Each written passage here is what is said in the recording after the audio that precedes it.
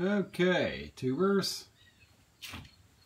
We ran AC since about 1:30 today on solar. That's what we got coming in. It's kind of like 7 o'clock, I think. But it's not been too bad. It's not been too warm today. It's been kind of nice. It's only hit the 90s. But got a question for all my lithium guys, girls. So give me just a second. So I got my cables done. Still got to hook them up.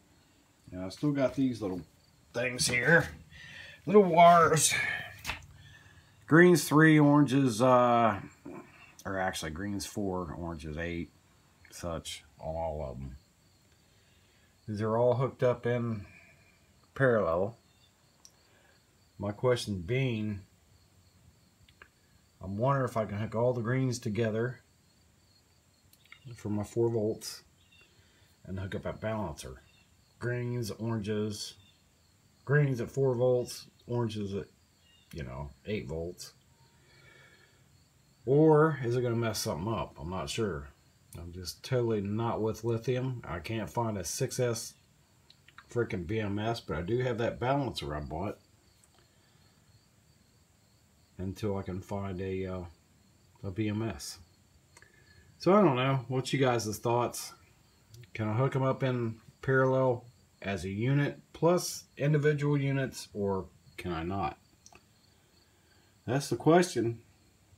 Hopefully somebody got an answer, because I'm scratching my head. Sometimes it sounds right, sometimes it doesn't.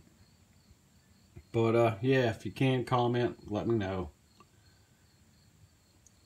I want to get her done before winter, or actually before fall, which is just another, what, 10 days? If that. So yeah, if y'all can, let me know. Other than that, it's still hooked up the way it was. I just can't charge yet.